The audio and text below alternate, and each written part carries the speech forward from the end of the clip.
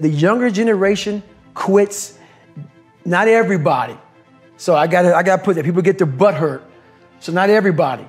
Most of this generation quits the second they get talked to. You did this wrong, or they get yelled at. It's so easy to be great nowadays because most people are weak.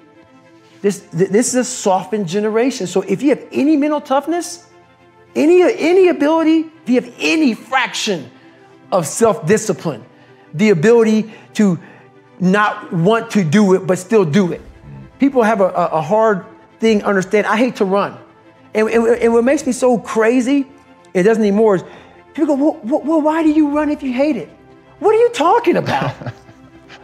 I don't want to take showers and eat either. I hate that too. That's a life, man. It wasn't until I changed that mentality that I became somebody. I hated going to school. So guess what? I was dumb as shit. That's what 1 + 1 is 2. But if you can get through to doing things that you hate to do, on the other side is greatness. That's what people don't understand.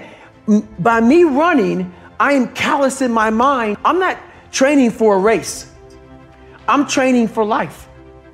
I'm training for the time when I get that 2 o'clock in the morning call that my mom is dead or something happens tragic in life. I don't fall apart. I'm training my mind and my body and my spirit so it's all one, so I can handle what life is going to throw at me. Because the life I've lived, it throws a whole bunch at you.